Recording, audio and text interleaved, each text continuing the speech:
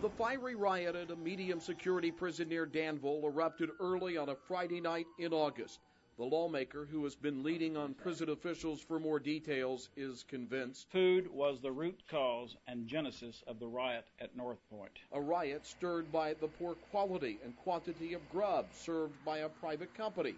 Warning signs, the state rep claims, that corrections officials totally ignored. This is a hammer blow to the management of North Point and demonstrates a failure to listen or to observe what was going on around them. But Kentucky's Justice Secretary sticks to the initial report's claim that reducing inmates' time in the prison yard was the flashpoint. In their mind, a sudden decision, and also in most of their minds, an unfair decision to restrict their privileges, to restrict their movement. A guard who has worked at North Point for 3.5 years tells ABC 36 News that he believes corrections officials are trying to downplay the impact of bad food. They can sugarcoat it, all they want, but the remaining factor is it's a safety issue.